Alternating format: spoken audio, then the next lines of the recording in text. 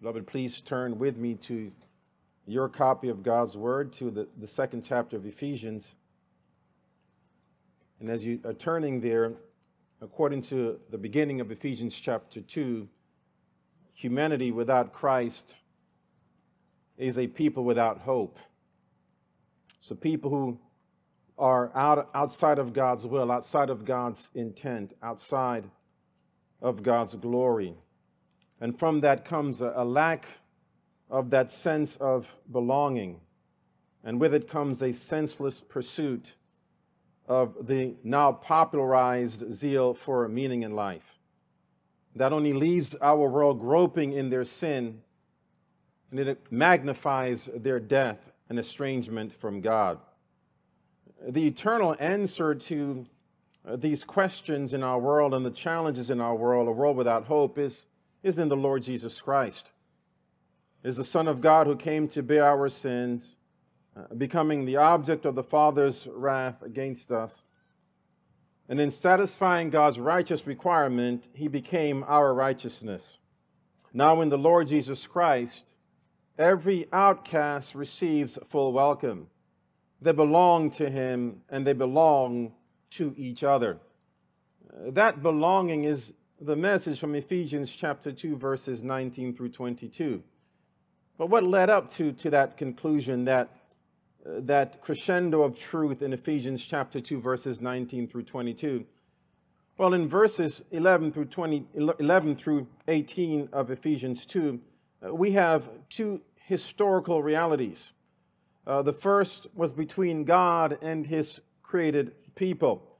This issue was a historical hostility between God and man after Genesis 3.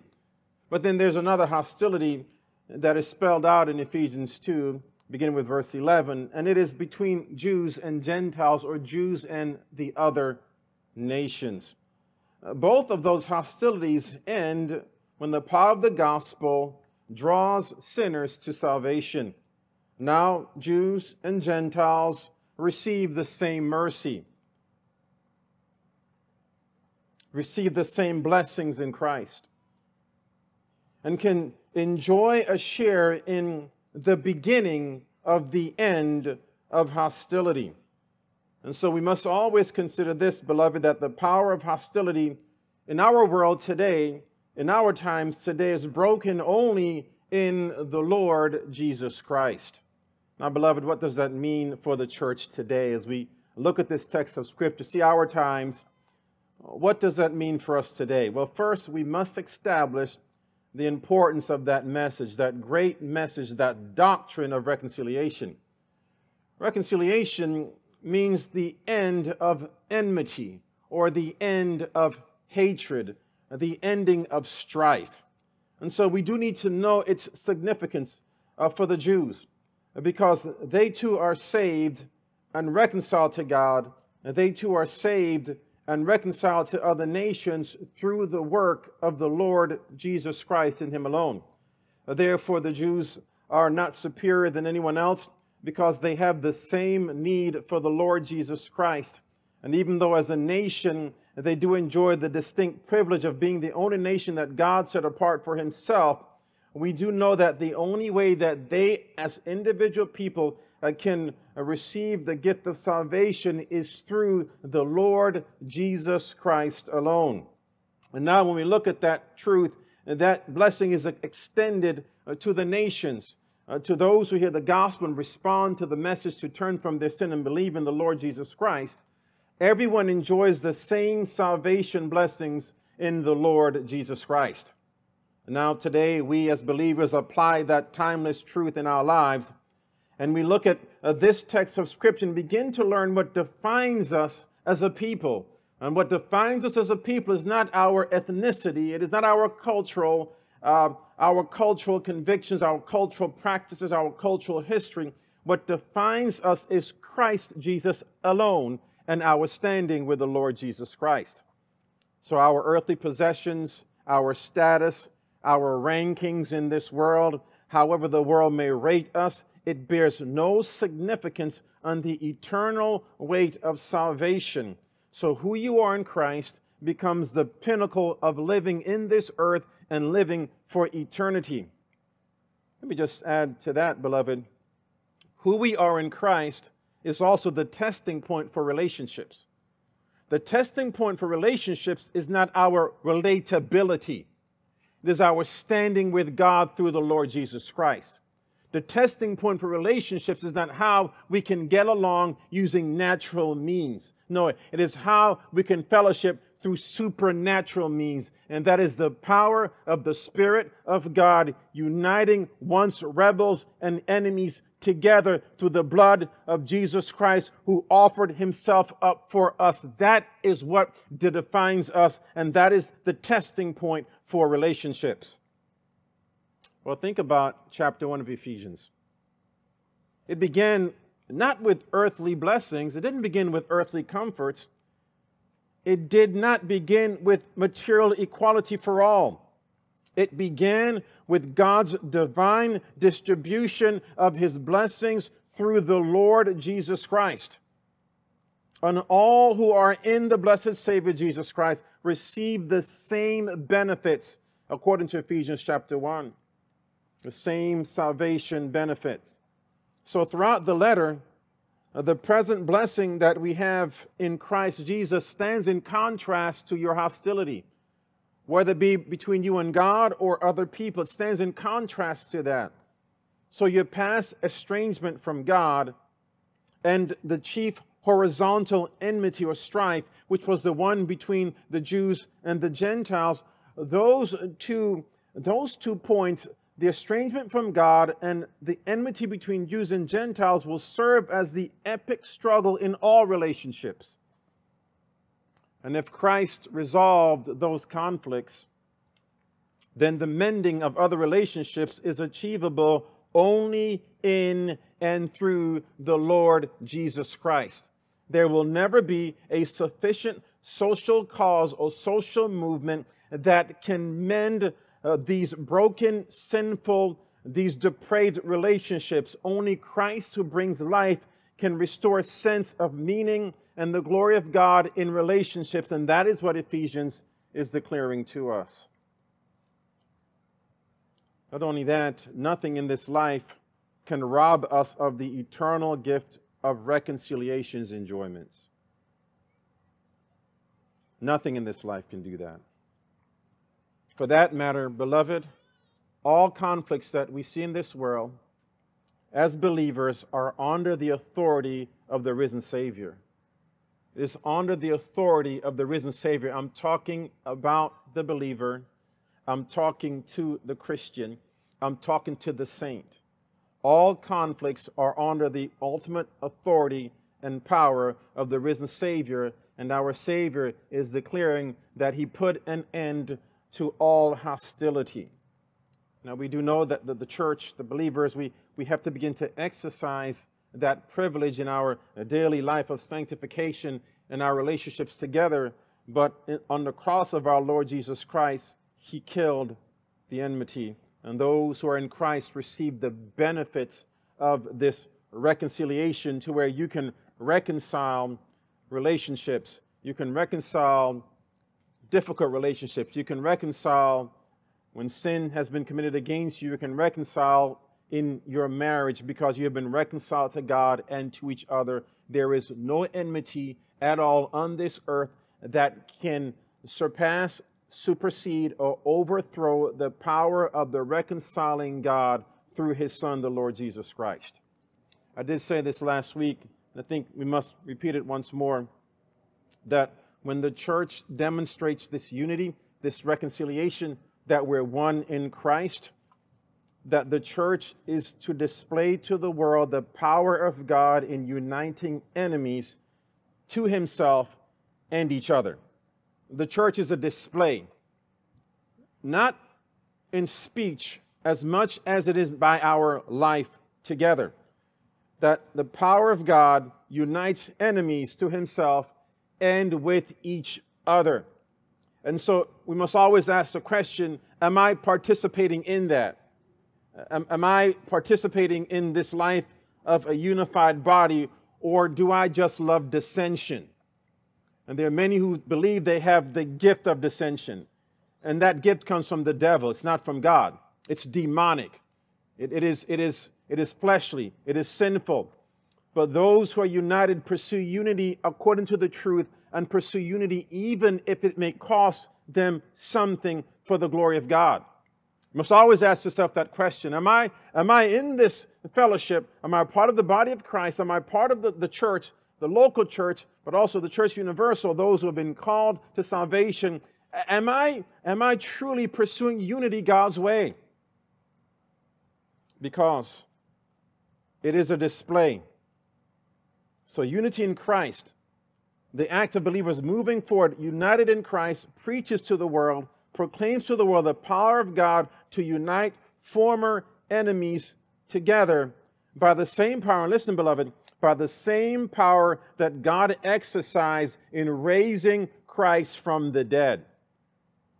You recall in chapter 1 that a part of the prayer in chapter 1 was that the saints will grasp and know who God is and God's will for them.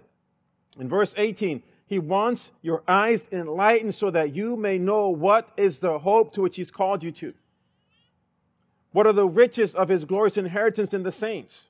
So presently the hope, the riches now and also in the future.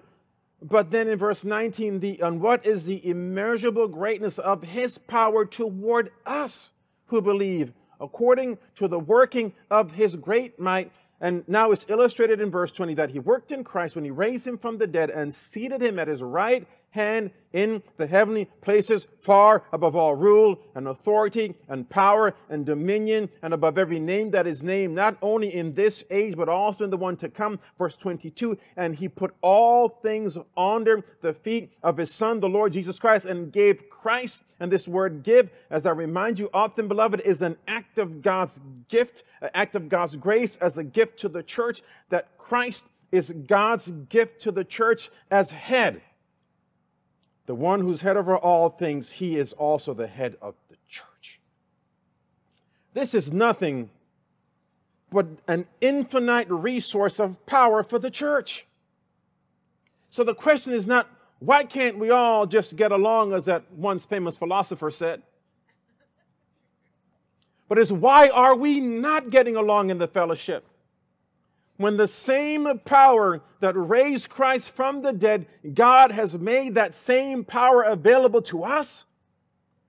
So now the question has to be asked, is spiritual life resonating in you, or are you spiritually dead? For we find that the power of God by His Spirit is presently at work, not trying to work, not planning on working, not will eventually work.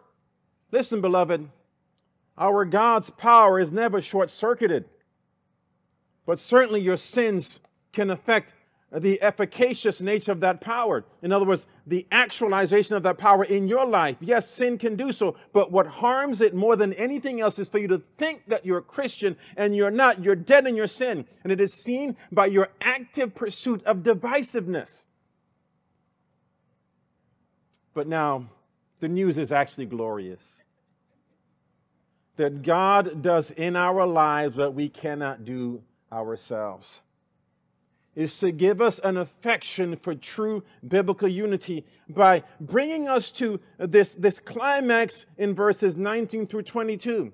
That to appreciate the fact that you were once an enemy of God, you were once alienated from the life of God, you were never a part of the covenant of promise. Verse 12, you were without hope and without God. Verse 12, the very beginning, you were separated from Christ.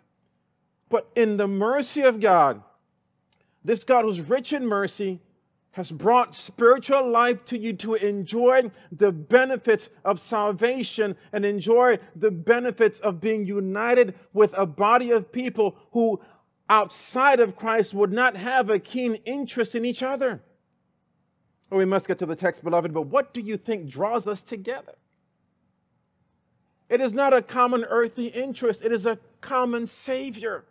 That is the common bond we have in Him.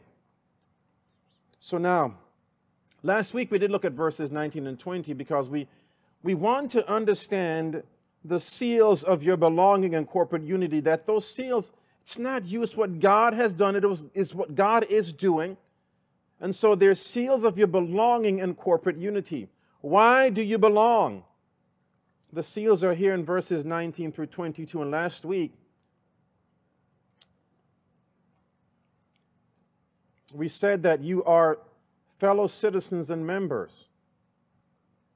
You're fellow citizens and members. So then, in verse 19 of Ephesians 2, you are no longer strangers and aliens, but you are fellow citizens with the saints and members of the household of God, built on the foundation of the apostles and prophets, Christ Jesus himself being the cornerstone.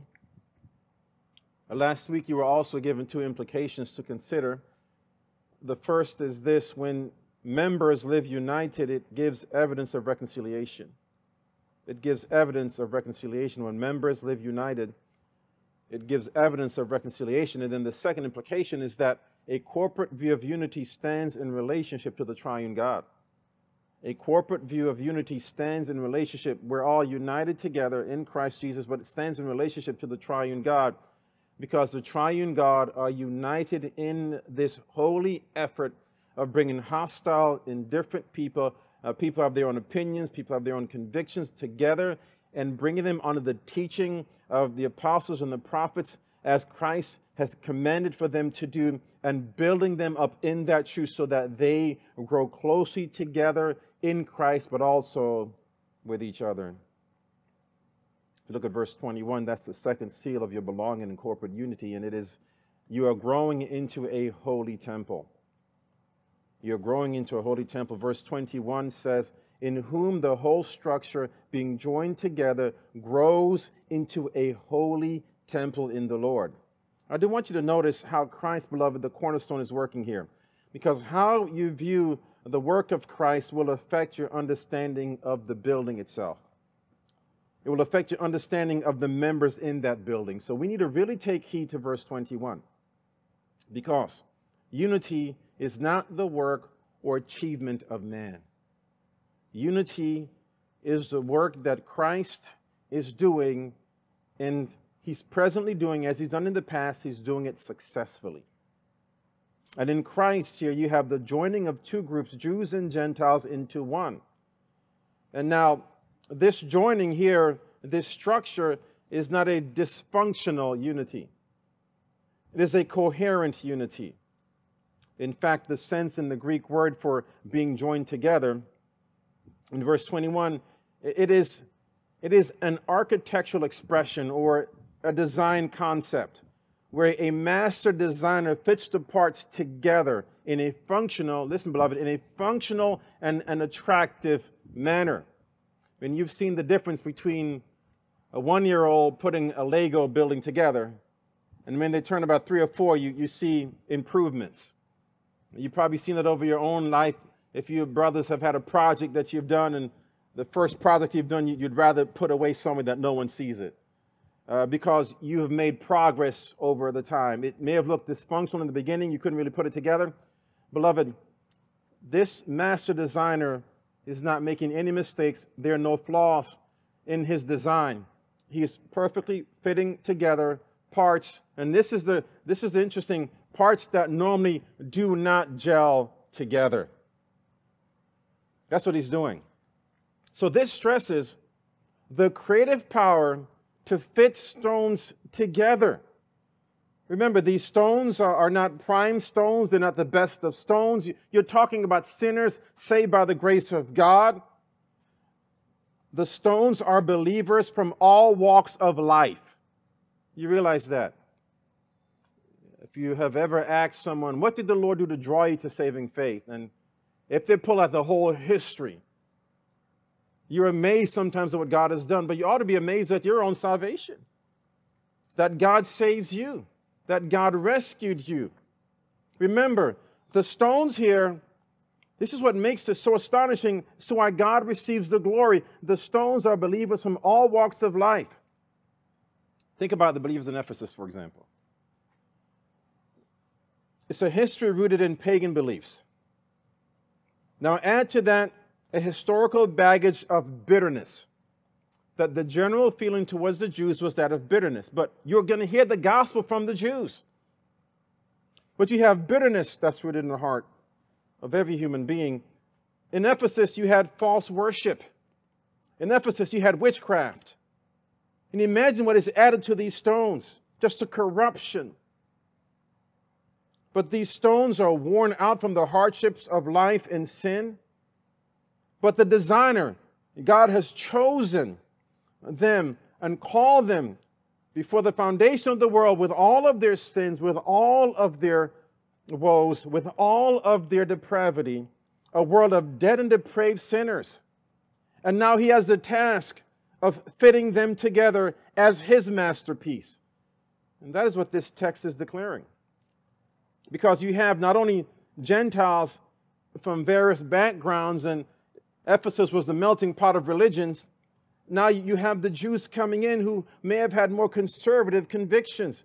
But the text says that Jews and Gentiles with contrasting backgrounds of history, contrasting backgrounds of tradition, of cultural differences, and let me just say cultural indifferences, are now drawn together in the Lord Jesus Christ and united to make up one cohesive building, because they're skillfully and strategically joined by God.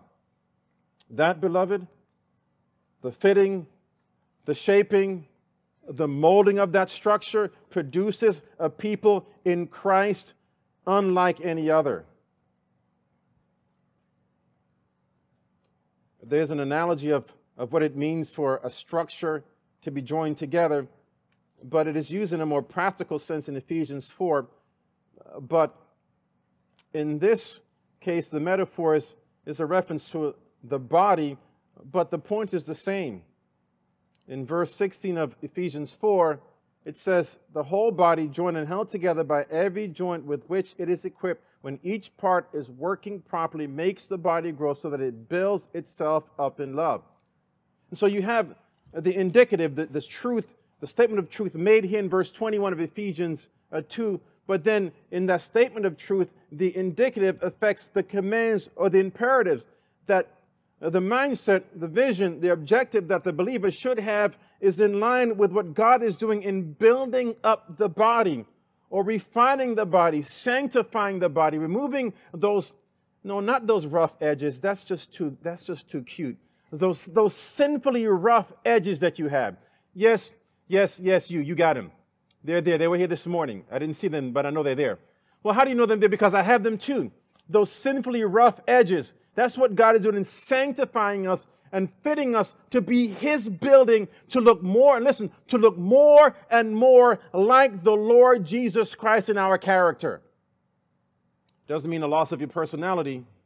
Just means the qualities, the virtues that you exhibit will become more and more like Christ and less like your sinful ways and the sinful world that you once identified yourself with. Yes, God is removing those sinfully rough edges as he's building the church, as he's building the body, maturing the body, and we as saints have a part to play in that, in so much as we're submitted to that central truth that you and I are growing into a temple. You said, I don't think I'm growing. I don't see signs of growth. Well, there are two ways to look at this, and the first is to examine the Word of God carefully and realize that the power to grow is not in yourself. The power to grow comes from God. Therefore, it is indispensable that you have the Spirit's life in you in order to grow. Without that, there's no growth. Now, we can produce artificial growth, and it looks like we're all growing, and intellectually we're growing in one sense, but spiritually there's no true putting off of the sin. I mean, what about, just to illustrate that, what about forgiving those who are hard to forgive? Well, it says kindness to one another, tenderhearted, forgiving one another, as God in Christ forgave you.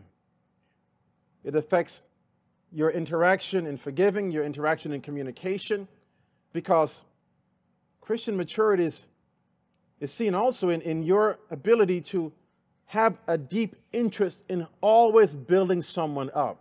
There's a difference between building someone up and just positive trash. You know there's such thing as positive trash? Yeah. I'm just going to be a positive person every day. That's trash. That's not true. Because there's some instances where you're going to have to tell someone a hard truth that is not positive for them. The scripture says to don't be positive, but speak the truth in love. And there's only one source of truth for the Christian. That's the Word of God. So it's not about being positive. It's about being Christ-like. Making sure that as you speak, there's grace, there's kindness, there's affection, that you truly care for the person. Because there are times when we are more concerned about having something to say to them than wanting their growth in Christ. That I'm going to correct this person because they're wrong and I'm right, as opposed to saying, I want to go to this brother, sister in love and kindness because they need to know that this is wrong. I want them to be more like the Savior. You know that? Not to be the zeal for the husbands and their wives. Wives to the husbands, I want my spouse to know the Lord. I want my children to be saved and know the Lord Jesus Christ. When you always correct him because you're angry or frustrated, because the dishes aren't right, the pot's not right, the spoon's not right, it's not clean, the yard's not manicured. Are you angry as an act of idolatry, or are you truly concerned about someone's spiritual growth? Beloved, this all comes from God. So when you get to the practical implications and then the exhortations to do, the source comes from Christ. So Christ is growing all of his people into a holy temple. This is what verse 21 is making clear to us. And as every believer is in Christ, every believer is growing this way. But we must ask the question, who is a member of the temple or the church? This analogy is using the temple. Beloved, it is men and women who are being built up in Christ. They're members. There's the work of God in salvation. That is God alone. There's work in God in salvation, but it's his power alone that enables us to obey, enables us to follow. No one can follow Christ for the glory of God apart from the power of God. No one can be saved by God's grace apart from the power of God. And the same thing is true. Men and women who are being built up in Christ are members because God intricately and intimately connects us together. You can also compare that to your life before salvation. Before salvation, you were an enemy of God. But in Christ, you are side by side in fellowship with God, side by side with the saints. So, beloved, the building of the church is something that God is doing, and he's building every believer up in this building. He's shaping us. He's removing those sinfully rough edges. He's pouring in the virtues of Christ. He's compelling us to be more like Christ, but he's also enabling us to be more like Christ. Another question that you may ask is, well, how can I be confident, especially when we see how the church, and even as believers in our personal life, we may fade in and out of these truths? Well, something that you almost must remember, that what God is doing in the life of the church today and the results are not always in harmony because of our sin. It's not because God is powerless, but because of our sin. Because of our sin. So we cannot forget that. But beloved, this work by God is not a random effort. Another source of confidence is to remember that God is building a united body of believers, and he planned to do this before the foundation of the world. Thirdly, verse 21 stresses this, that there is a seamless structure that God is building. Seamless, but not sinless. That does not come until the future glory. But presently, he's building a seamless structure. And the way that structure becomes seamless is through spiritual maturity. The more we conform to Christ is the more we look like a unified building. And it doesn't mean that you lose your personality. Remember, it's the virtues of Christ. It's the characteristics of Christ. It is the goal that Christ has set for us. We begin to share in all of those key goals, those key objectives. We begin to emulate Christ together. Albeit we may mature on different levels, we are all growing because the scripture says you are growing into a holy temple. This is what God is doing. It's not a project. It's not on God's wish list. It's not on God's bucket list because He doesn't have one. He has a predetermined will, and in His predetermined will, He has determined that you and now will grow together into a holy temple. You're not all a part of that. With this structure that is seamless but not sinless, it grows with maturity. And when it grows with maturity, ethnic and social differences or ethnic and social indifferences can never destroy that building, because God is building it according to His wisdom, and He's building it according to His power. Therefore, it is never a question of if God is building or why is God not building. The question is, are you a part of His building?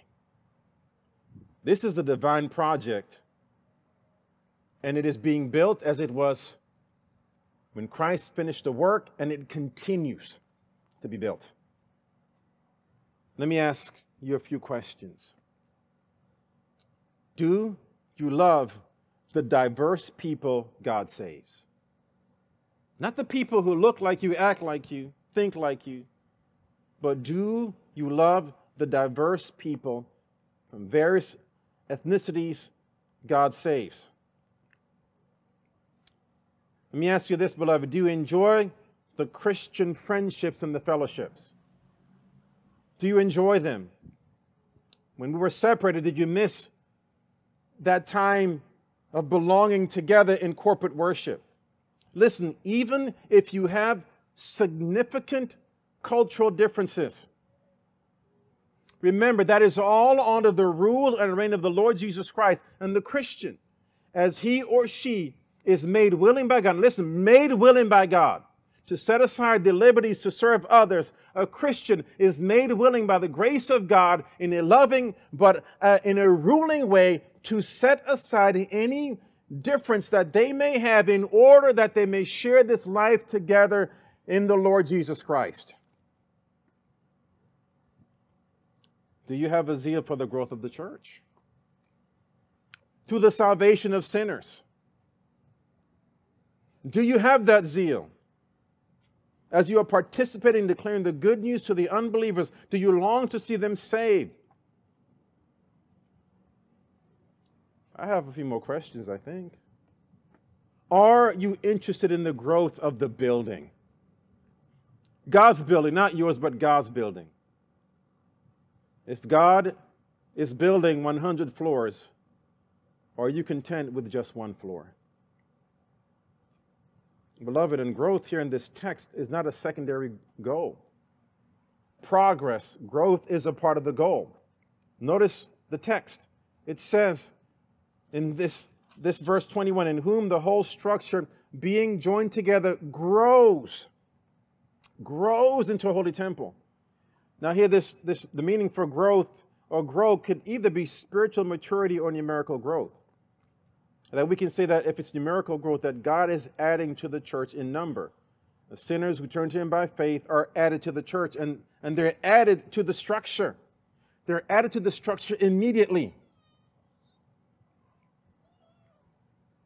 So we can all agree, I do believe that growth numerically and spiritually is the expectation.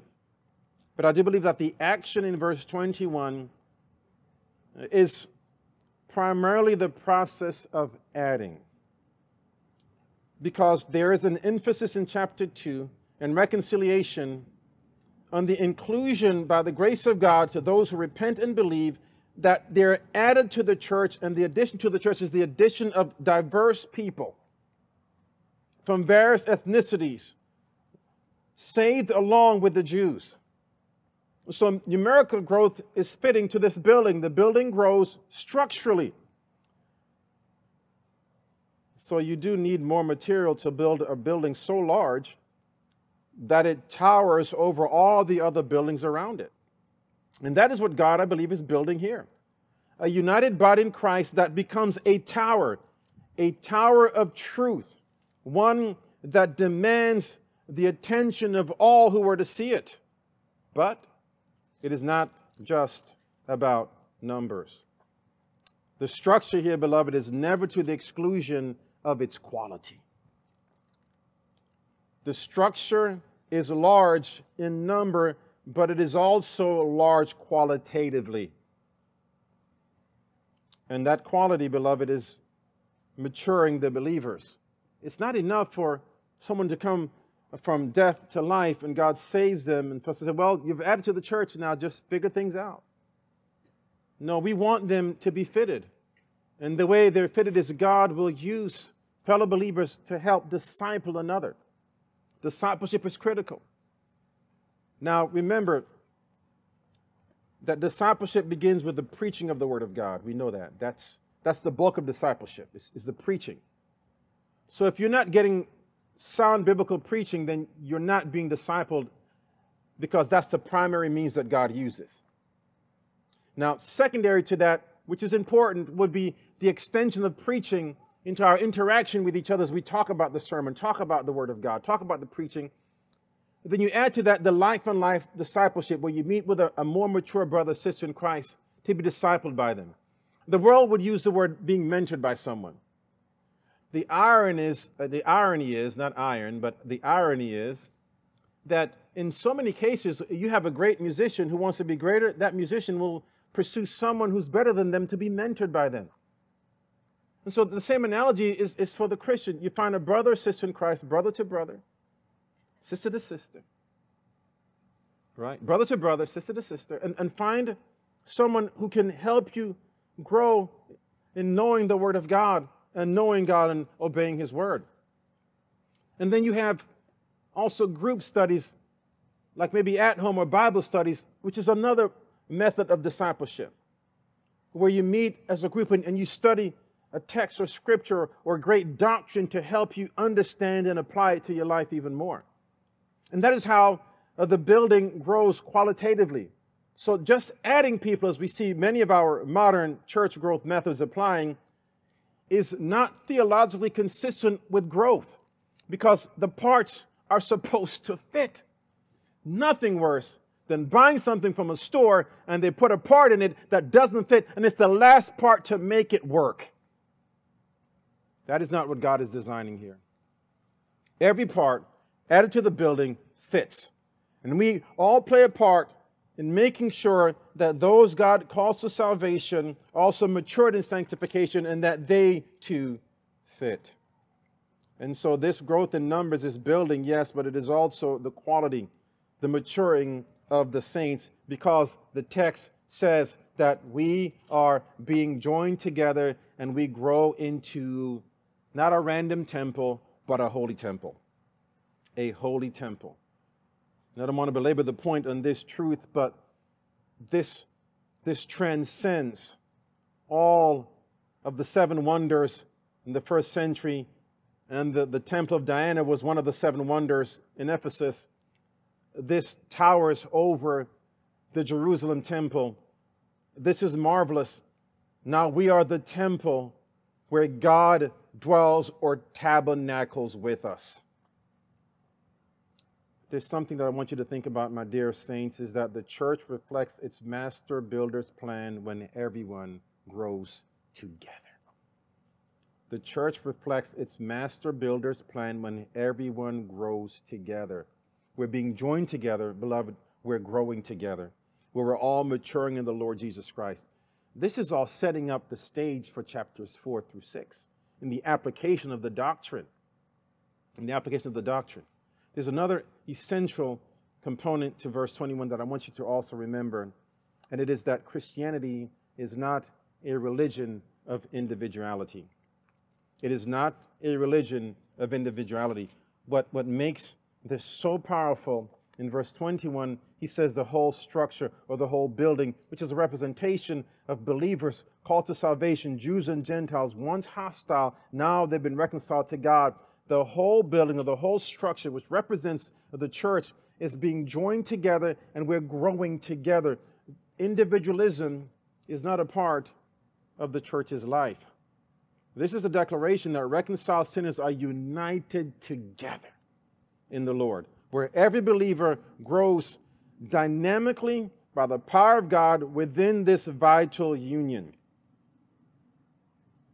No one is more important, no one less significant, because we're all in the Lord Jesus Christ.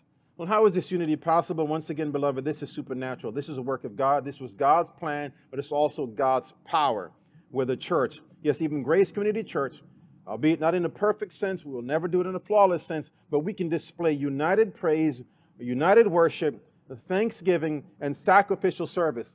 That's it, beloved. We can do this by the power of God. United praise, worship, thanksgiving, and sacrificial service, and we can build each other up in the Lord Jesus Christ. This truth, it towers over the pretentious acts of unity in our world. Every avenue applied to pursue unity apart from Christ, it is fake and it is factious. It is not unifying. True unity comes only in salvation. You're being built together, beloved. I want you to just now turn your attention to the third one. We just noticed you're growing into a holy temple. In verse 22, you're being built together. You're being built together, verse 22. But if you are looking for the implications, let me give you those implications, verse 21. Let me just back up just for a moment. Verse 21, God dwells with a community of believers. That's the first implication to contemplate in verse 21. God dwells with a community of believers. And then practical holiness is the fruit of being God's temple. So God dwells with a community of believers. And then the second one is practical holiness is the fruit of being God's temple.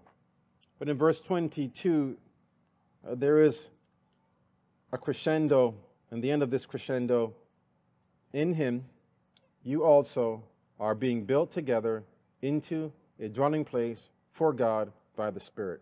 And I know you've noticed that in this text, have you not? In him, that is the Lord Jesus Christ, for God the Father, by the Holy Spirit. You have this great Trinitarian hymn in this section. And I want you to notice, beloved, the divine activity to close out chapter 2. You're being built together, but this is a divine work because the action here is what we call passive. And oftentimes we use the term divine passive, which means that someone is active. This is God doing the work. The only activity on our part is that we're recipients of this. This is something God is doing for us. So in Christ, God is building us together into a dwelling place for Him to dwell, for God to dwell, but it is also done by the Spirit of God. So God, the divine agent, is at work even now, as He's at work in drawing two extremely hostile groups together. And that mission continues. And let me just pause on that point. If we think that our times are perilously worse, if you think our times of hostility and the conflict we see and the burning of buildings and cars and police precincts, if we think that it's worse now than it was then, we're wrong. The hostility between Jews and Gentiles was more severe. Yet God, by His power, graciously, powerfully, and patiently brought the church to a place of understanding that in Christ alone, you can be built together with people that you formerly hated the day or the week before. That when God saves you, He gives you an affection, a loving affection, even for your enemies. And God, beloved, is still at work today to build you and knit you into that structure. And remember that stone. Remember that stone. You are that stone. I am that stone. We have these sinfully rough edges. We're rough. We're sharp with our tongue. We're sharp with our thoughts, sharp with our action. We have these piercing edges of sin on us. Yes, we do. I mean, do you always embrace God's refining? Do you always just, well, glory be. Here it comes once more, I'm being afflicted. Well, what happens if God were to afflict your body with cancer? And the affliction is so that you may know Christ more. Beloved, we have these edges of sin in our lives, and our times of resisting correction reveals that. And here's a matter that we as a people don't think about enough. I've mentioned it in other ways, but let me just mention it clearly now. We naturally have an inclination to divide. We naturally have an inclination to divide. Think about an argument that you may have over a topic or maybe even a show. What's one of the first things that you may look for after setting out your argument? You're looking for an ally. Looking for an ally. So you may be in the home, you're going, hashing back and forth, and there's 6 of you there, or 7 of you, so it's uneven.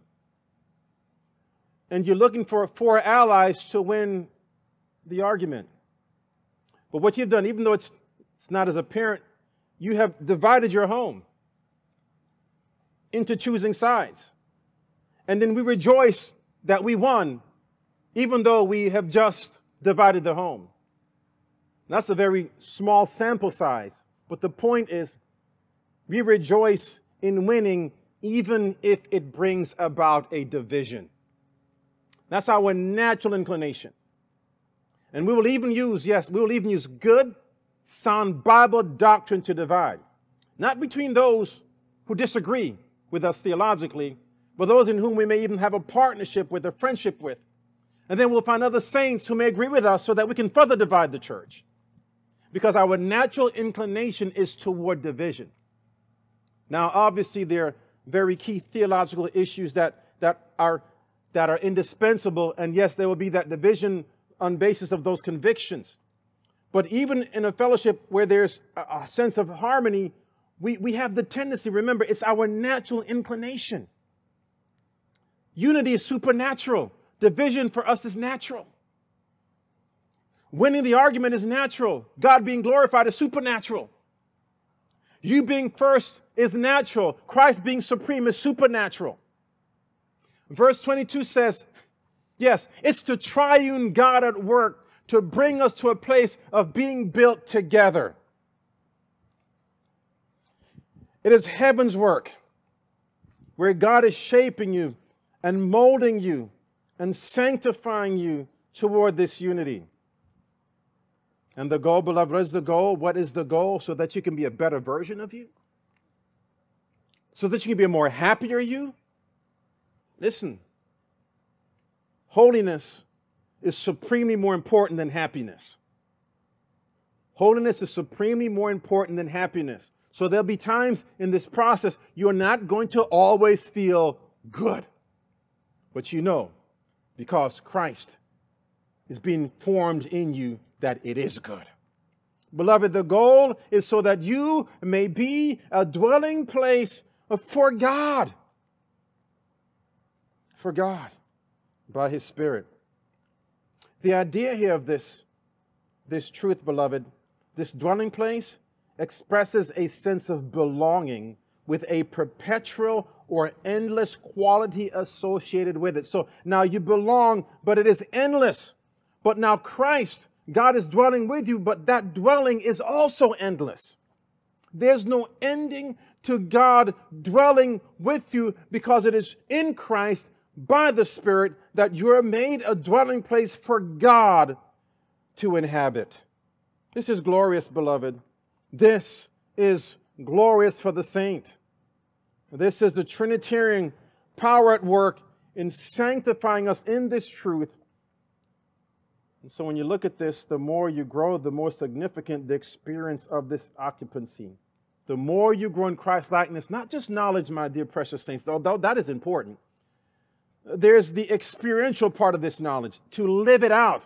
When you live out this truth, when you live it out in your life, you will appreciate the occupancy more and more, and then you will love to serve Christ more and more.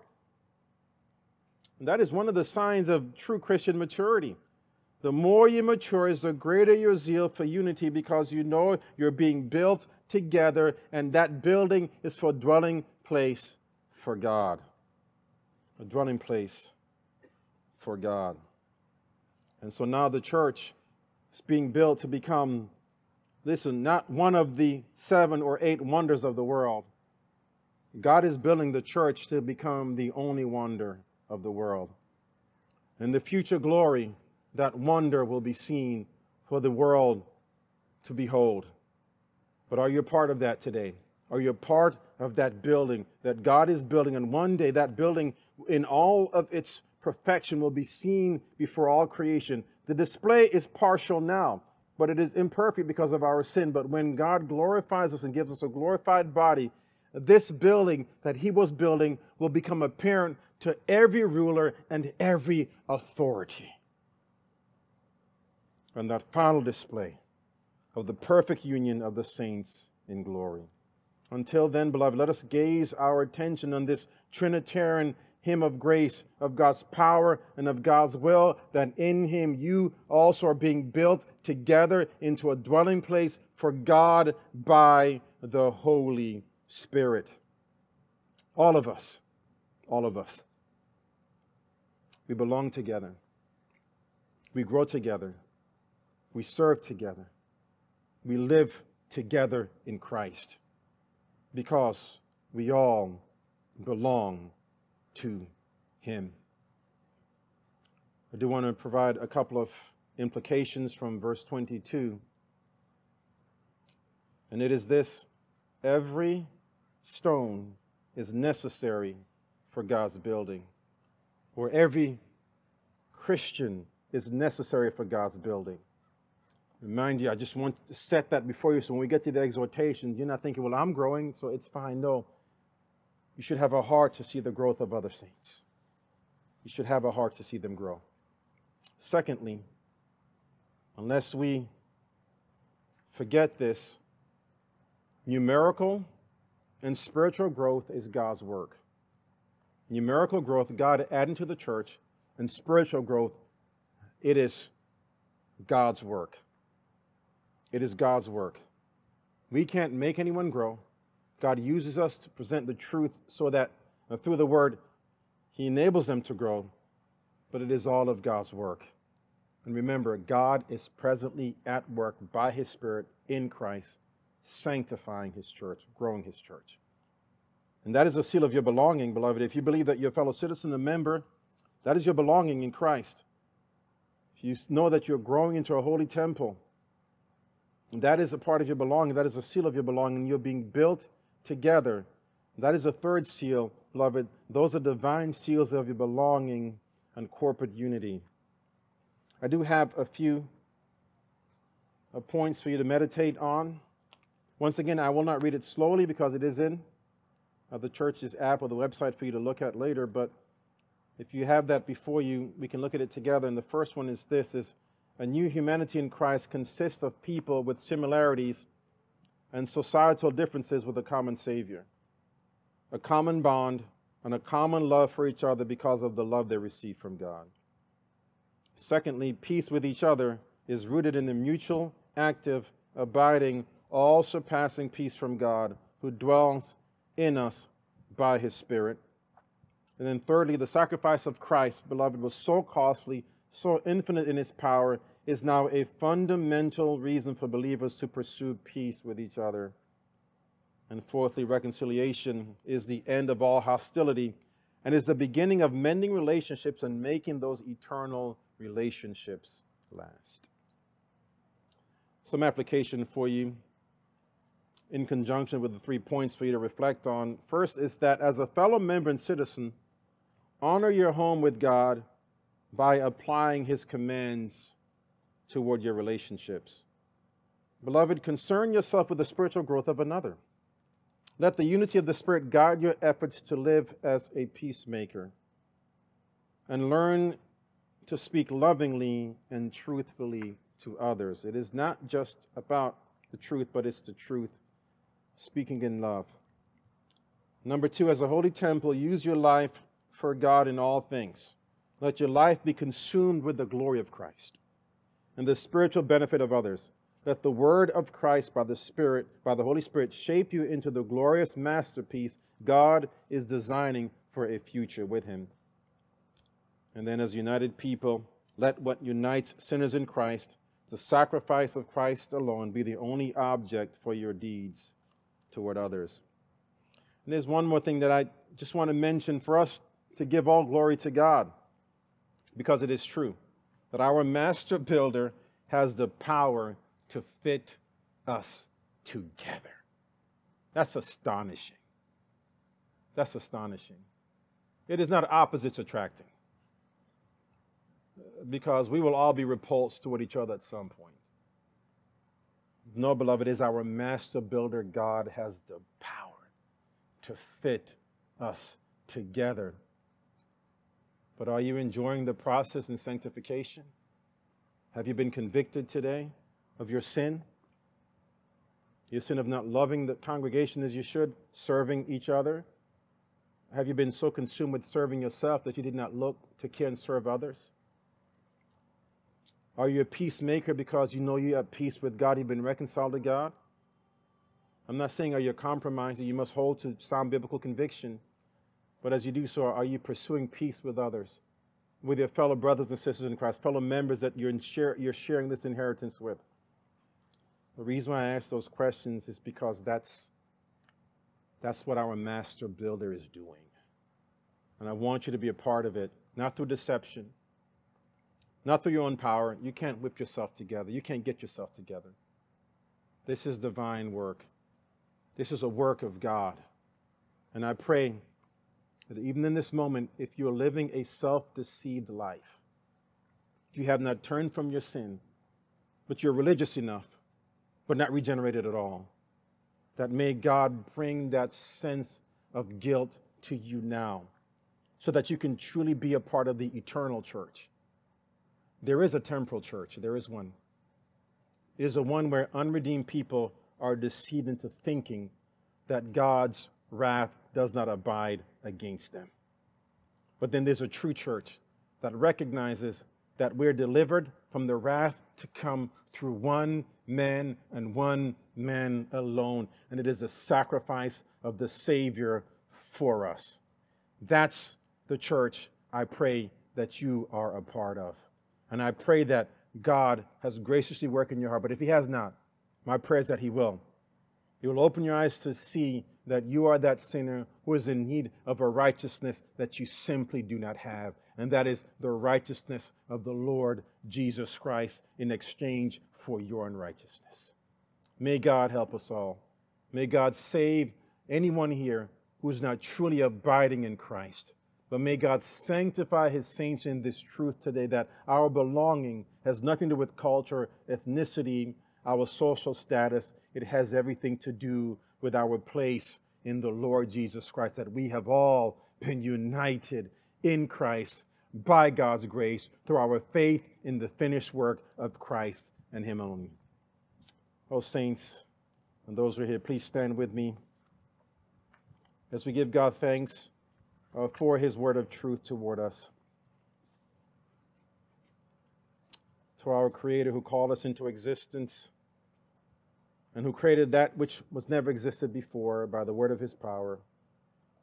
I pray according to the same power and will that you have ordained our eternal life through Christ. I pray that that fellowship that we have with Christ will be rich and sweeter. I pray that as we mature and grow in our knowledge of who you are in Christ, that we will grow in our confidence of our place in Him, and that be our sufficiency. Whether we are rich or poor, that Christ is our life and He's all that we need. I must confess that yet in our sins and failures that you're merciful. But I do pray that by the power of your truth, the Holy Spirit enabling us to do your will, that we would exercise this privilege and distinct honor of displaying before the earthly powers and rulers that you are a reconciling God, as we live out this unity that we have in the Spirit, as we gather together to remember our great Savior, day by day, that will reflect on the great work that he's doing in uniting enemies, reconciling them to you and to each other. Now, dear saints in Christ, as you live in this world of rebellion, as you engage with the world in confusion and controversies, may the good news of reconciliation be your message of consolation. May the good news be your comfort in conflict. May the gospel of peace be your daily rest, and the coming of your Savior be your daily expectation. In Christ's name, and all God's people said, amen.